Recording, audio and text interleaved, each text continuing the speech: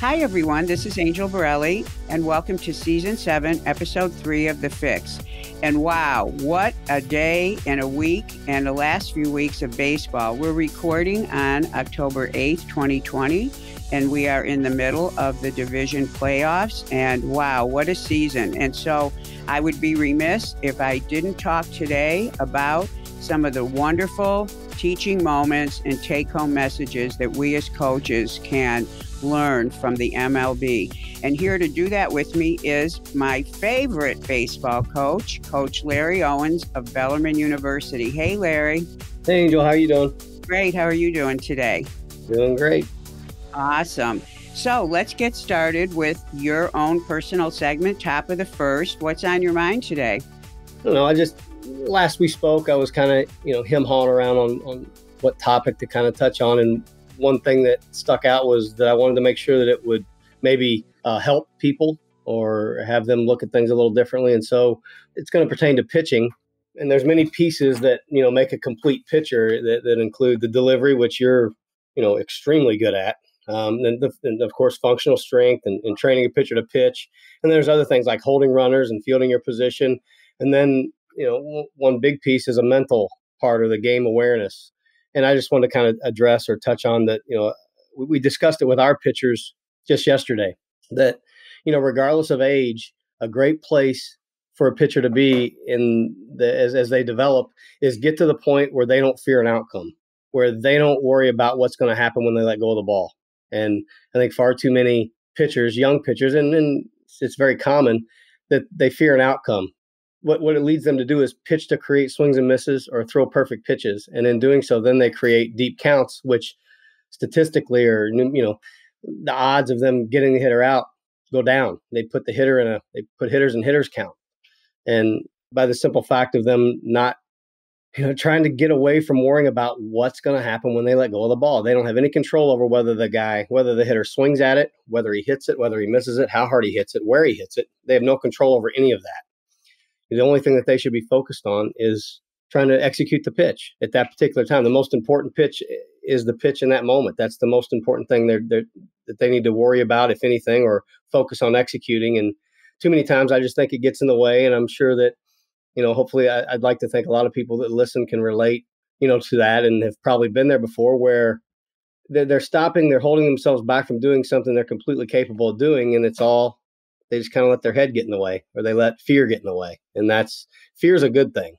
I think fear is a good thing to have, but when it overwhelms you so much that you can't perform, then that's another thing. And so I don't know. I just thought it was something that I wanted to kind of get out there and just, make people aware that it's an issue, and it's something that we look for. Usually when guys nibble and try to, they're constantly behind the count. Are they constantly behind the count, and are they nibbling because because they're incapable of throwing strikes, or are they doing so because they don't want to get hit hard? I think it's a pretty common thing that happens, and it's something that I deal with every year with freshmen coming in. Some freshmen are more fearful than others. It affects everybody different. Yes, I love hearing you talking about it, because so oftentimes coaches are, I don't know if it's coaches or what, but so oftentimes we think that the only goal is to throw strikes, and that's all we talk about or look at. We want them to throw strikes, but throwing strikes is a product of having the right delivery, knowing when to throw what pitch, and also having the mental framework to be able to actually let the pitcher inside of you come out. And so what I think you're saying is, and this is a perfect lead into one of the topics I wanted to talk about, is the fact that pitchers can shoot themselves in their foot with going into a place in their head that, one, not only creates a worse problem, but also doesn't allow them to actually be the pitcher that they are. So I think one of the things you said that I loved is you mentioned a few times situations. You mentioned nibbling, which is, I think, I've never heard that term, but that I know exactly what you mean.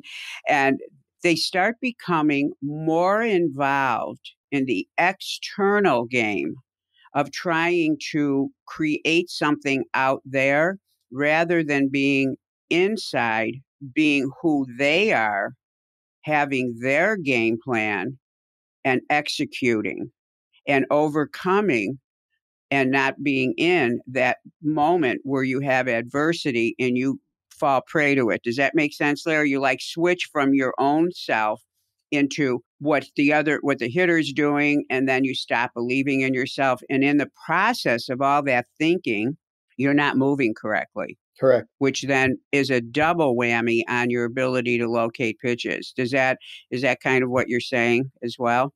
Absolutely. Yeah. It affects everyone, and you're all because your mind goes to a place where you have absolutely no control over what's about to happen. It can Exactly. snowball, and it can not only lead to, hitter after hitter, but inning after inning and outing after outing. And it can just become a big, big, major problem. And then when you perform like that, then all of a sudden you're not going to get innings. Then you're not going to pitch because you're not going to help your team.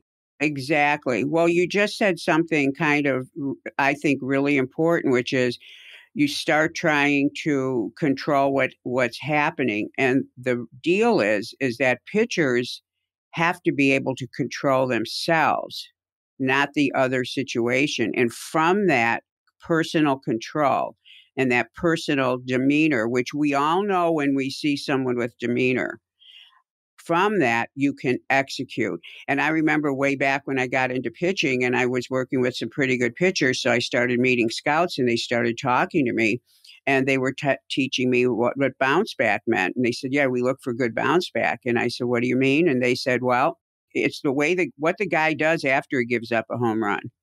It's what the pitcher does after he's gotten himself into a bad situation. And I said, wow. And it was so enlightening to me to think about it that way. Now, one of the reasons why I wanted to talk about this topic and my own list of things to talk about is, and again, I think everyone knows I don't ever mention names of pitchers that we see because, number one, those pitchers are somebody's sons. Those are human beings. I have the greatest respect for them. And if something happens to them, listen, they're suffering worse than the audience who is so upset because they didn't deliver the way that for the team the way they wanted their team to go. But there were some great pitchers just in the last few weeks. Some were in the wild card games and some recently this week in the playoffs. But there were pitchers who undoubtedly are great pitchers. They came into the game with fantastic stats, and there was no reason to ever even wonder about them. And to the shock of most everyone, one pitcher, he came into the game so distraught after the first or second pitch, and he could not get it together and ended up being pulled after X number of innings. And you could visually see on his face something you never saw before, which is you could tell he was in mental stress. Another pitcher that I saw recently who was amazing, this guy struck out, Larry, like 7 guys in a row. And then all of a sudden, he gets some bad calls. And even though he was trying to act okay, you could tell he went into a hard game face, and he ended up loading the bases and throwing, like, I would say, maybe 6 balls in a row. I mean, it was unreal, the change. And the coach had to go out and talk to him. And all of a sudden, something happened and he flipped back and ended up getting himself back. And, I have a lot of people texting me during the games because, they're just texting me. They know I'm watching, and especially if I'm watching, one of my favorite teams, which everyone knows I'm a Yankees fan. So I'm, getting texts, and I'm actually telling them, look at this picture. You can visibly see the stress. And one take home message that I have been talking to my pitchers about is if you're under mental stress, you can't hide it. You can think you have game face, but you actually don't. But the other deal is it's not the way you're acting, it's what you're thinking. And when you're not thinking right, or you're telling yourself a story, which is exactly what happens, they're telling a story. Oh no, I'm not going to make this strike, or whatever it is that you pitchers say to yourself up there when you're trying and disappointed in the outcome and you're worried about the next one. And I've heard you say more than once, Larry, you have to throw a pitch and forget it. You can't let the next pitch be affected by the pitch you just threw. So one of the things I thought was interesting is, as much as these guys were professionals, you could tell visibly, and I was telling my younger pitchers, notice that he's losing it. You can't hide it, but it then affects the rest of the performance. So have you watched any games, or have you ever seen that happen where you all of a sudden visually you could see something's changed in the pitcher? Sure, you see it happen because of adversity, which is those are things that we want to see as coaches or scouts. When you're evaluating people, you want to see how they handle failure. Other ways it happens is for example, a pitcher is just cruising and he's never had anybody on base in 3 innings. And all of a sudden in the fourth inning, he has the first base runner, and now he's got to deal with throwing from the set, and he hasn't done it the entire game yet. So, now he has to deal with throwing somewhat of a different delivery from the set, and that can affect his performance, or an umpire's call, or anything, a bad hop on the infield, anything can affect it. It's easy to play when things are going well, but like you talked about, bounce back. How are they going to handle a little adversity? How are they going to handle things when it doesn't all go well? And the better ones handle it more often. And the guys that don't handle it as well aren't as successful typically. Yes. So when I saw this, and I'm so glad you brought this up today, I started thinking about, so what do I, as a coach, what do I create in the way? Because with me, yes, I'm working with their mechanics, their pitching motion, but I'm with them so much. Especially the younger ones, I'm actually developing them. And I think, as a coach, what we do isn't black and white. I mean, if you see a player with bad behavior, even though we're dealing with their pitching, if he's got bad behavior in the dugout or on the field, we're going to call him on it because we're coaches and because we're adults. And our job is to teach anybody that we come in contact with as one of our players, our clients, whatever it is. It's our responsibility to make sure these kids, and most of them are kids, get all the information they need to be a better version of themselves. So I said, I want to come up with what is a solution for this, because I have pitchers, I get sent game film. And when I see a pitcher, he'll say, I had a terrible game. And I can see that he was rushing. He was nervous. He was this, and he looks completely different. I mean, we know bullpen video is different than game video. But if you got a guy who's great in a bullpen, he can throw strikes. He's, when you're simulating innings, he's getting outs. And then he goes in a game and he's completely different. Then there's something he's saying to himself. And you also know this isn't a good thing. I mean, if he's different, but he's performing. But if it's a consistent non-performance, then you've got something going on. So it just happened to be that with noticing all this with the games and the professionals, and having two pitchers that I work with that have sensitivities to this, it made me think about, what do we as coaches, what do we have to do? And I think one thing is, we have to make this a tangible thing, just like you practice PFPs and you do, this and you do that, that we have to have conversations and education to the pitchers about this very thing. Because the pressure now, not only is there pressure inherent in the game, but when they're in a situation like a pitcher goes all of a sudden to a showcase, let's say a high school pitcher, where the coaches aren't using TrackMan or Rapsodo, they don't have the money on the fields to do it. They just, they're old school, whatever.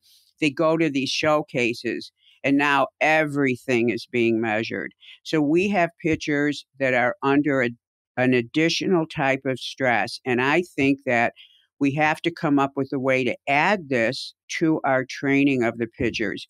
So one of the things that I think everything always begins with is education about what really happens when you're on the mound telling yourself a story.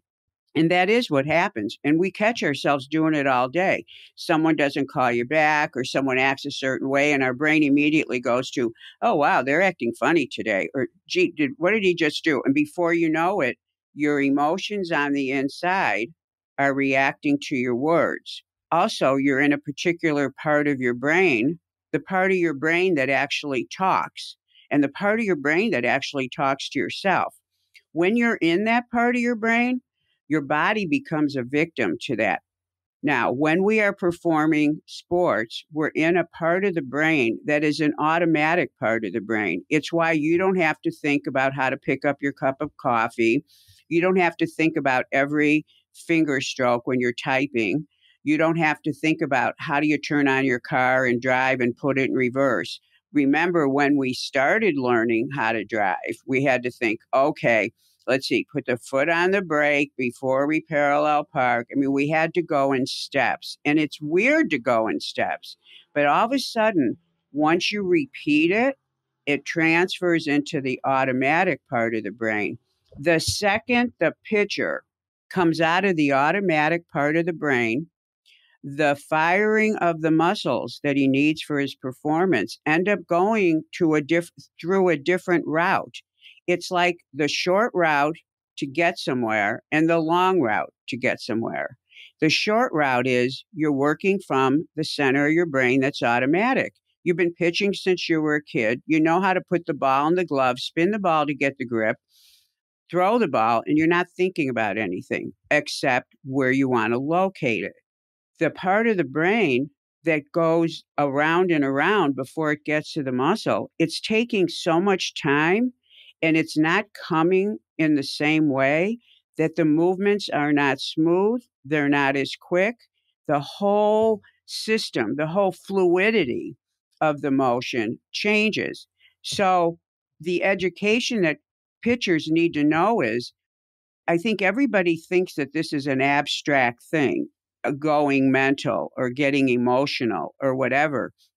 It is a thing that can be controlled and changed, but the change has to come from them understanding that they're actually interfering with the way their body moves on an inside level, on a physiological level. It's not just, so in other words, yelling at yourself saying, come on, get it together, get it together.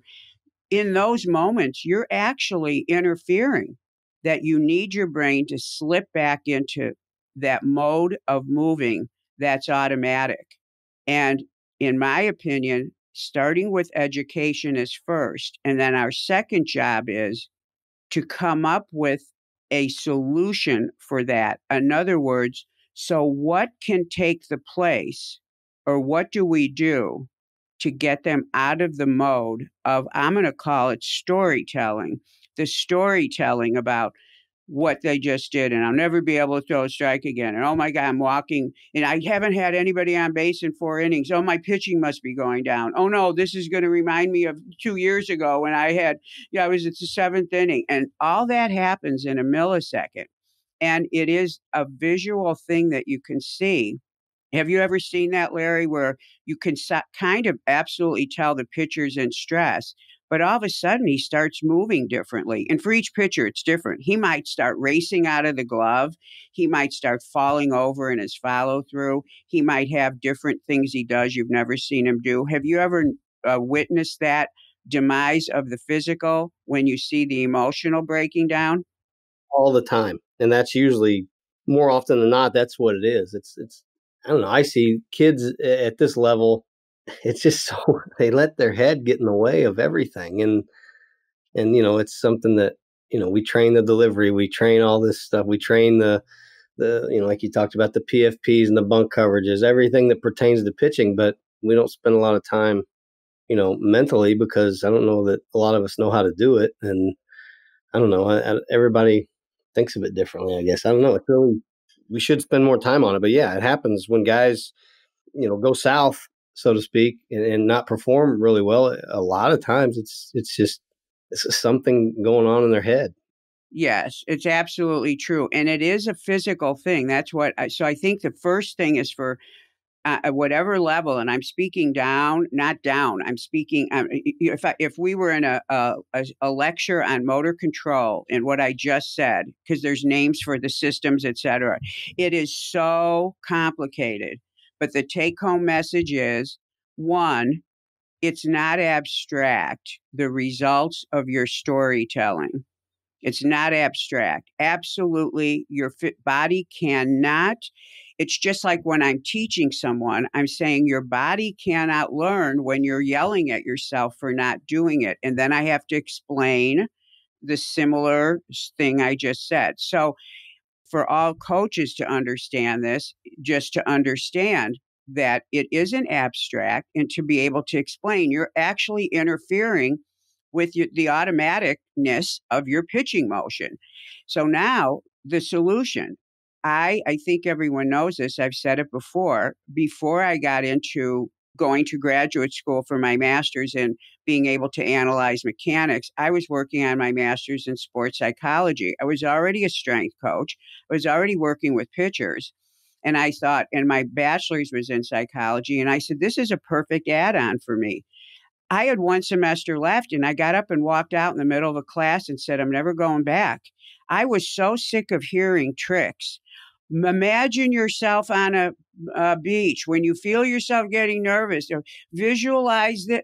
And I'm like, what the heck? I said, if the pitcher can figure out how to get back to performing well, he's not going to be telling himself bad stories, And so I was always one, I don't want to do the abstract stuff because it's not going to work, and I have had pitchers tell me, I had a pro pitcher tell me once, yes, well, they told me to do this and that and visualize this. And I'm shaking my head thinking, no, I don't think so, because you're in an athletic, physical place. So the solution needs to be in something that relates to the skill. So I left, started doing what I'm doing now, and have always been an advocate and against giving pitchers an extra assignment. Okay, now when your palms are sweating, now I want you to picture yourself on a beach relaxing. No, that is not my style. It might be another person's style. The style should be whatever works with the person you're talking to. So what I do, and actually I've had the capability of practicing this, and actually I did this within the last 2 weeks with somebody, is I said, because simultaneous to watching pitchers fall apart that are great, and actually letting my pitchers know, look how great they are, and they fell apart. So know that you're not alone. That's the first thing. They have to know they're not alone. Second, that they can change it. And third, you give them a tool with which to change it. The other thing I happen to be pondering on during this series is I don't think we practice right in the bullpen all the time. I don't think we're focusing enough on the architecture of the pitch selection and practice a strategy. I mean, you, Larry, being at the level you're at, I'm probably taught us preaching to the choir here. But when pitchers come to me and I watch pitchers throwing a bullpen, the coach will say, hey, watch them and blah, blah, blah. There's something that's missing. And so I started thinking, there's got to be, we don't practice one pitch enough. In the gym, and I'm an Olympic weightlifting coach, which is Olympic lifts are snatches and cleans, you practice them until you get them right. I'm going, if the guy can't locate his changeup, he's in a bullpen, he doesn't locate a changeup, he's mixing in his pitches, so he goes from that missed changeup to a fastball to something else. What happened to go back to that changeup and throw it till you get it right? What happened to exactly what we do in life when we're trying to learn something? So I said to myself, I got to come up with a solution for this kid that was losing it. And so I said, come here. And I brought the catcher over and I said, I want you to tell me on the first hitter, I want you to give me 4 pitches. If you want to confuse the hitter, tell me what you're going to do. So he named 4 pitches. I said, so tell me why you picked him. Now, of course, I'm asking questions that sometimes I'm asking questions that are beyond my pay grade because I'm not a pitcher. I understand this stuff, but I want the pitcher to explain it to me. The process isn't what he's doing. It's that he's doing it. Well, I'm going to throw him a slider because I'm going to bring his eye to this corner, blah, blah. And so he's going on talking like that. Awesome. So you're going to throw those 4 pitches no matter what? He goes, yes. I said to the catcher, he can't leave this mound until he has those 4 pitches. Don't come back up to me when he's executed all 4 pitches. By the time he was on his 13th pitch, he had gone through the cycle, and each cycle he had missed one or the other. By, I think it was the 3rd package of that. Oh, and by the way, this was from pitch number 1 in the bullpen because I had already seen video. This kid was crazy. I didn't even want him to throw any pitches that didn't have an intent. So I did something I never do, which is I didn't even let him throw 15 pitches before I threw something on him. I said, obviously, you're not warmed up. So we're not going to be throwing real hard. Your body will regulate it. I said, but right now I only want you concerned with you've got to hit those spots exactly. And I told the catcher, he's got to hit them exactly. So by the third round or fourth, they stopped, they walked up to me. And the catcher said, yeah, he was blah, blah, blah. And he starts giving me the report. He says, but man, by the second, this one, he got every one of them. And the pitcher looks at me. And of course, he doesn't know what I'm doing. I haven't said, oh, you've got a mental game problem. I'm going to work with it. He goes, Angel, it's the weirdest thing. He said, all of a sudden, I got so involved. I went into this tunnel. He used the word tunnel. And all of a sudden, I was like determined that I was going to make these pitches go to this place. And that's all I was thinking about. And I said, awesome. And since that time, he has had very successful outings because I said to him, now you've got a formula for what you're supposed to be focusing on. And now what you're doing is you're dealing with yourself and what you can do and not adjusting what you're doing based on what the hitter's doing or someone else is doing or the umpire's doing. And it was probably one of the most successful things I've done with this guy who's a good pitcher.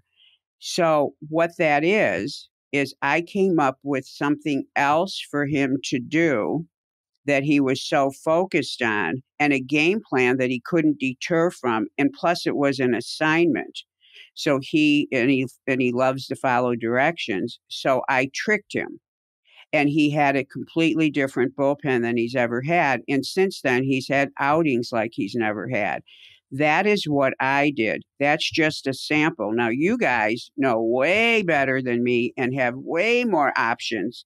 But what we want to come up with is you want to, one, educate the pitcher on what I said about it is physical. You actually are digging yourself in a hole.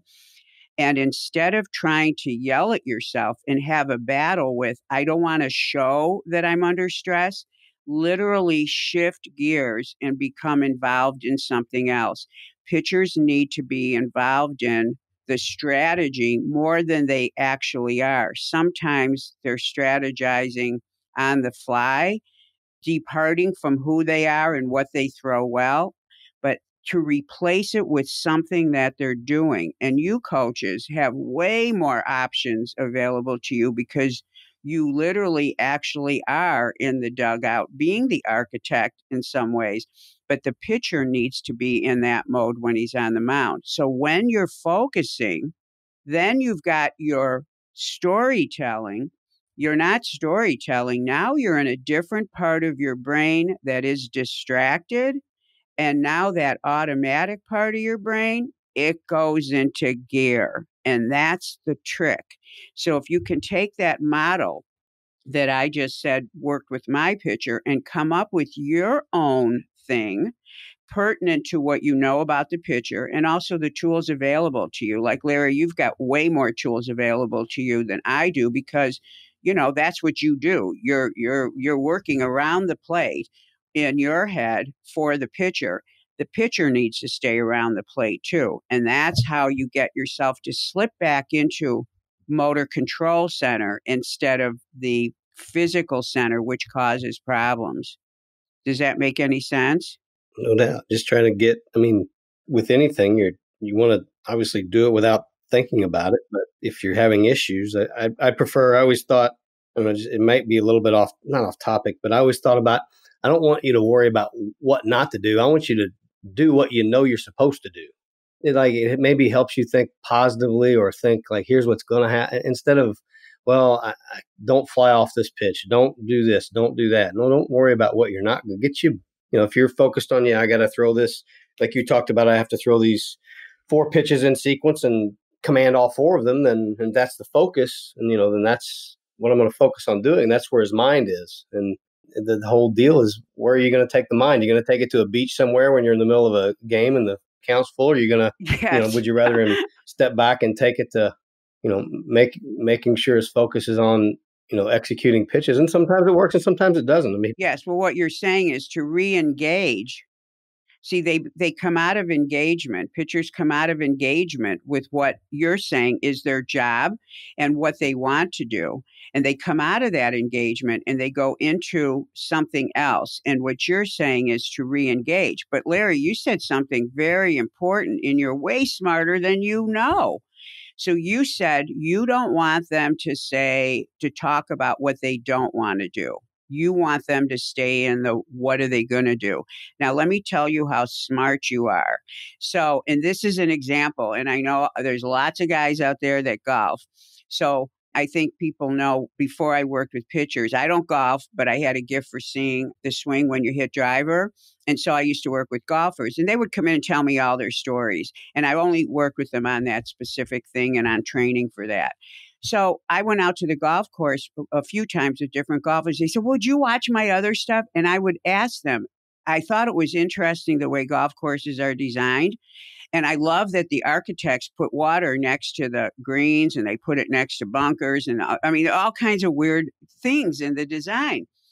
And the golfer who they're neurotic. It's why I don't work with them anymore. I mean, that is a crazy sport. But they would be telling themselves, don't hit the water. Don't hit the water. And the ball would go in the water. And I'd say, what are you telling yourself? Your brain doesn't know you said don't go in the water. It's hitting it's hearing water, and it directs it to the water, which is exactly what you are talking about. The brain is unreal. If people would understand, your brain is more unreal than the computer you're working on. The iPhone that you think is amazing because it knows things, your brain's more complicated than that. And if you can direct it, that's why my strategy, my solution with pitchers is to re-engage them in their strategy. What you just said is take on a way of talking to yourself that has to do with what you want to do, not what you don't want to do. And the truth is, Larry, if they articulate to themselves, I don't want to throw, I don't want to go upstairs on this guy, or I don't want to do this. The brain hears that, and it sends the little wire to the hand, and you release it, and the ball is high because you said it. So the language you use with yourself is very important to what the outcome is going to be. So that's what you actually just said. That's science. I mean, we know that that's the way the brain works. So awesome for you. And that's a wonderful message. See, pitchers have to understand, and let's put it this way. Maybe what I'm saying isn't 100% correct. Maybe somebody could challenge me on a few things, but it's the way we want to create the scenario. We want to frame it this way because it has a better outcome. So if a pitcher knows it's not abstract that he can talk himself into throwing balls, it's not abstract that the stress he's feeling is going to make his mechanics different. It's not abstract that he's in control of everything he does by what he's thinking and what he's focusing on. So for us to teach them to be better focused pitchers, and the way you do that is by getting them involved in a bullpen in a different way. Get them involved in a different way than just throwing pitches, mixing in just to whatever. And I'm pretty sure that high-level pitchers do this automatically. They have a structure to things, but it is a way to take our younger pitchers and teach them how to focus, to have them create a plan and then say, okay, now go do it, but you can't stop doing it until you execute it. Just like I did with this guy, and it took him a minute. And when he saw that he could control it, and I think this is what changed him, it wasn't the assignment I gave him. It was really about what he learned doing it, which was, one, he could, after trying something and failing, actually execute it, and that he could stay so involved for like X number of minutes that he found a new place in himself that he'd never been. Plus, he was only working with that assignment So all of a sudden, everything else, he didn't even see everything else. And in sports psychology, we have a term called narrowing your bandwidth. So when a basketball player is up to the free throw line, they've got people behind him, waving arms. He has to know how to narrow what he's seeing so that he actually has a way to block that out. And that is a skill that you learn, but you can't learn it until you understand that's what you have to do. And you can't learn it well if you don't understand that it's actually a skill and that everybody has to do it. A lot of times the pitchers think they're the only one having this problem. So narrowing the bandwidth during a bullpen and being able to focus on just the one thing they're doing is critical. And that's all the things that you're saying as a coach that you actually do. And to make this really tangible practices, I think is the key. But I absolutely believe that all of our training with our pitchers has to be, we have to start including this more into what we talk to them about. And I think that there's not enough emphasis on this. But after seeing this last week, I've actually never seen it. In fact, one of the pitchers that got pulled is one of the best pitchers. And hopefully, he will have understood that this isn't that he took a turn and now he's downhill. No, this is a momentary thing that he just didn't have the skills to get himself out of. And see, that's the thing. That is what we want. We don't want pitchers think they're going downhill. It's just that, oh, I need another tool in my toolbox. I need to saw this piece of wood and I don't have the right kind of saw. So does that make sense, Larry? Absolutely. It's tough. I have a funny story. When I coached in San Diego in 2005 with the San Diego Surf Dogs. And that was the last year Ricky Henderson played baseball, professional baseball. Mm-hmm. I just found myself sometimes, throwing batting practice. And when he'd hit, the first thing that came to my mind was, oh my God, don't hit him. Don't hit him. Just don't hit him. I never did, but it was like all I could do to just get that out of your mind, get it out of your mind. It was just, yes, that's just a small example of what guys go through, whether doing anything, hitting, pitching, multiple sports, like you said, shooting free throws, anything, your mind can take you to a pretty, crazy place if you let it. And so I believe it's something that you certainly need to, we probably need to train or use. I know we're guilty. I'm probably guilty for sure that we need to work on it more than we do, but yes, it's good stuff. Yes, mental skills, if you think of them as tangible, and this is why I got so frustrated in my training and then decided to go in a different direction and actually help the athlete perform better physically so he wouldn't go into these places, but making it as tangible and as physical and just that comfort, knowing that it's just another skill. And if I practice it more, I will get better at it, just like I practiced my fastball and I'm really good at it now. And just like this, players need to understand that. So anyway, I love that you brought that up because that has been one of the number one things on my mind. And the second thing that I want to talk about, and the last topic, and this is really a message that I want to send out to youth coaches and to possibly high school coaches as well. At the beginning of the season, prior to all the playoff games, I've listened to a lot of shows and they were talking about this one particular pitcher who was going to be so necessary, but that he's been out with an injury. And it was an elbow injury. And they didn't know if they could bring him back. And every day it was, well, is he going to start? Well, we don't know yet. He threw a side and he was pretty good. And the conversation was going on and on and on. It was on a team that I don't ever watch. I didn't know who they were talking about. So anyway, this pitcher ends up making a start. And I'm not watching the game. And I get a text from one of my pitchers and says, did you see so-and-so? Watch him. I can't even watch him. His mechanics. So I turn the station and I go, what? And I didn't realize he's this pitcher that everyone had been talking about. Well, we hope he can come back. Hope he can come back. Now, we all know what a clean pitcher looks like, right, Larry? You use that term all the time. He's clean. We know what a clean delivery looks like, right? Mm-hmm. And we also know a delivery that's maybe not totally clean, but the guy gets the job done. But there's a category where the guys look completely bizarre, but they get the job done. And you wonder how they get it done, but they get it done. But they're also not injured. This is a pitcher who, during the inning that I watched him, was so bizarre and so with his movement. So I understand what this person said when they said he's hard to watch. He got pulled after 12, 14 pitches because his elbow was hurting again. And of course I go, of course it was hurting. I mean, it was scary. So first of all, when we've got a valuable pitcher and he's throwing strikes, I understand now what you coaches think about when you're like, I don't want to change him. Because I've had professional pitching coaches say to me, for the major leagues, if I change his mechanics and then he stops throwing strikes, I'm going to lose my job. That brought a whole new awareness to me. And then as my years went on and I started working with more elite pitchers, I know the stress of that.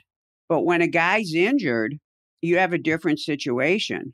But even though with this guy being apparently so valuable, and him having an injury, and apparently he's had a history of this injury, nobody ever said way back before years ago when this all started, nobody ever said, well, let's look at his delivery to see if something in his delivery is what keeps causing the pain. And then maybe if it's a small thing, we can at least decide if it's something we can adjust. That never happened. And I think it never happened because of the thing I just mentioned. I understand now what it's like when you've got a valuable pitcher that you are afraid to make changes. So I said to myself, what is the take-home message from this? And the take-home message for me that I could come up with was to the youth coaches and to the coaches in high school.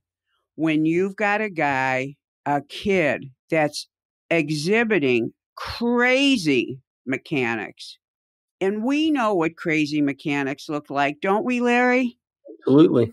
You don't have to know what I know or know how to analyze it, because look at all of us who work in this field. We work with our eyes first. We have eye data that is usually very accurate. If you have especially up to the age 12, there is no reason to allow a 10-year-old to throw like a maniac. There is no reason. I don't care if he's throwing gas. When I hear he's 11 and he throws gas, and then I look at him, this is the toughest time. 11 and 12, first of all, the parents, they're so excited their kid throws hard. They don't care how he throws it. But at the early ages, and really the truth is, Larry, people ask me, I say, you better change your kid's mechanics by the time he's 12, because at 12, they start their swag era, right? Mm-hmm. 12-year-olds who are pitching well, go into this swag era where they don't want to change anything because they're the big kahuna and they want to still throw hard. And once he's 12, they're most easy to change at 9, 10, and 11. That's actually the truth. You have to know what you're doing to change it, but that's when they're the most amenable on a mental level. But 12 and 13, it becomes difficult. But they're still, especially if they start having injuries. But I think that we as an industry this guy on the mound, this major leaguer, I know he's been throwing like this since he was a kid, and my heart went out to him. His career may be over, and I'm saying my brain said, where were his youth coaches? Because the kind of way he was throwing was the way you see little kids that are actually very wired to be power pitchers. Their bodies are out of control at that age, so they just throw the heck out of the ball, but they're not throwing right. You can find a way to preserve the fire and preserve the power, but allow him to and teach him how to throw correctly or efficiently. And I said, where were these guys' coaches? Because now at this level, who wants to touch him? And I get that. So my take-home message from what I saw was, and we know how many injuries there have been, and most of the injuries you see in the major leagues, they're really for reasons that are small adjustments, usually in timing, might be a little position of the wrist or a position of the foot. But I'm talking about the guys who throw so crazy and then they're always injured. And that to me is like something that should never have happened. And I think as an industry, if we start paying more attention, because the injuries are going up, we know this, and the age of serious injuries are going down.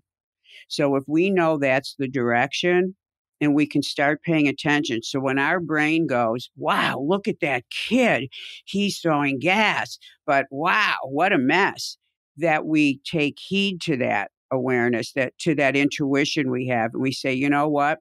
Let's help him because he's got promise, but let's get him right before he gets to the place where people are afraid to touch him. Yeah, no doubt. It's important. And you see it a lot. And there's a lot of guys that coaches see that there's changes that will probably need to be made, or you're just going to fear that they're going to end up hurting themselves down the road. And that's the catch. He's successful right now. He's getting people out and he throws really hard. But what's he going to be like when he's 18, 19, 20? Is he even going to be healthy to pitch? Is he, you want him to be available. You want him to play as long as they can, and you want him to do it pain free. That's for sure. So what does a coach say to himself when we've got the youth teams, the youth travel teams, you got to have people that sign up for it, right? And they don't sign up for teams that don't get W's, okay? And so he's running a business based on people that come and play for him. And I don't fault anybody for that. We all run businesses. We are a business, okay? We want success, whatever that looks like. So we've got the travel coaches with the young kids, the 9s, the 10s, and 11s, who, by the way, by many people's opinions, break a lot of rules, over pitching kids, etc. So you've got a travel owner who wants to have a team that's known for winning, so everybody wants to be on their team. So you've got that coach, and then you've got the coach when they're in middle school that they know they're going to high school and they want to get the kids, able to go to a good high school with a good baseball team. So they're already being looked at in 8th grade. And then you've got the high school coach whose job is dependent on, being liked by everyone, not having parents write the office and say, got to get rid of this coach for one reason or another. And also wants to win games because that's another variable, especially because sports brings money into the schools. What does a coach say to himself?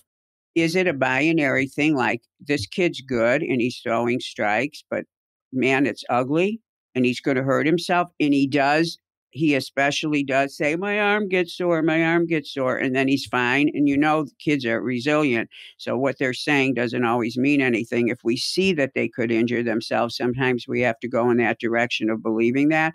But what does a coach say to himself when he's in that position that we almost understand it at a major league level and maybe even at a college level, because that if a kid can get drafted and you see something, but at the younger level where it's almost like, to me, a responsibility in development.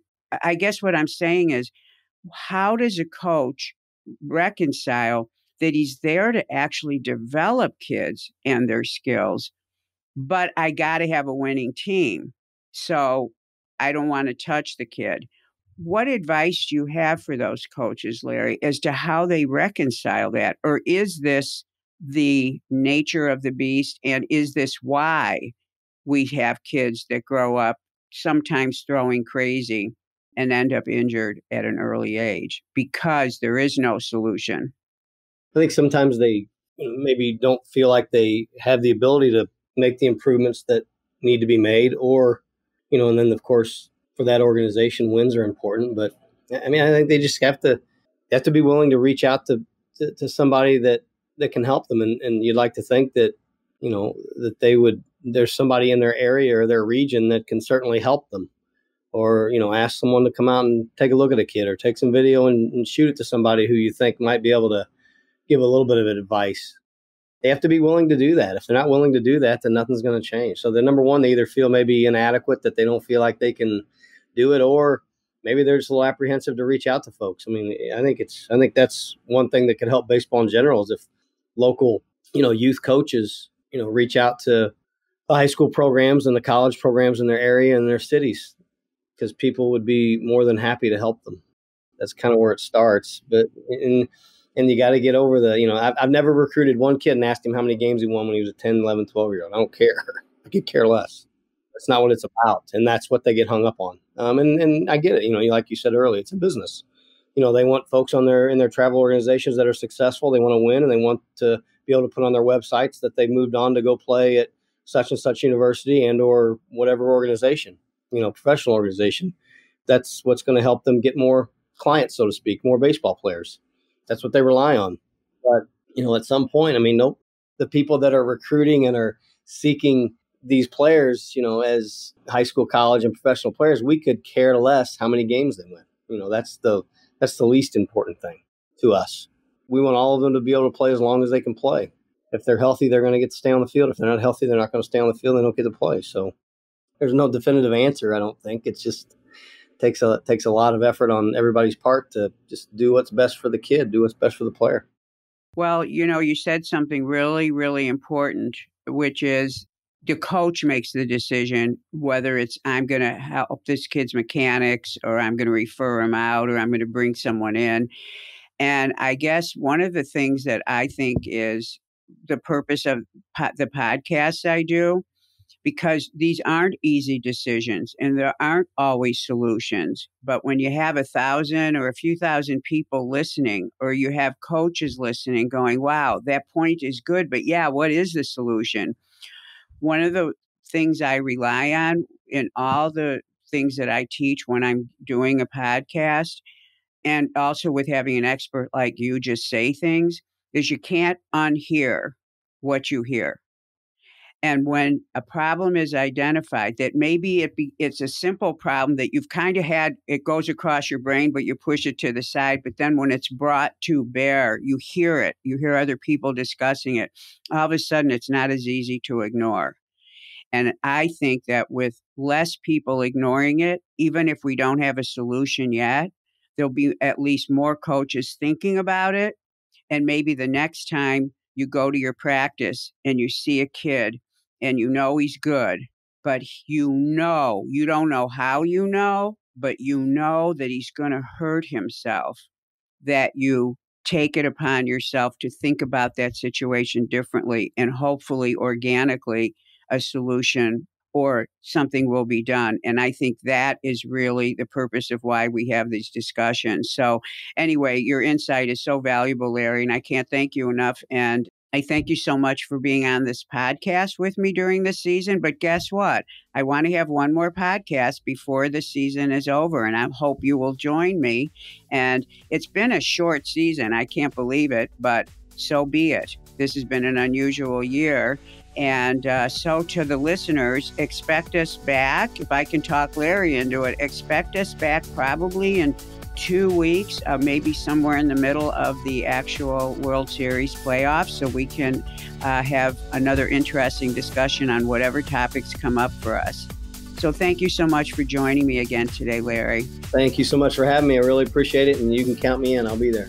Okay, awesome. And thank you, everybody. Remember, you can go to Angel Borrelli Pitching on YouTube to see podcasts where I'm teaching with visual tools. You can email me at angel@gymscience.com if you have any questions or any ideas for topics. And thank you again for listening.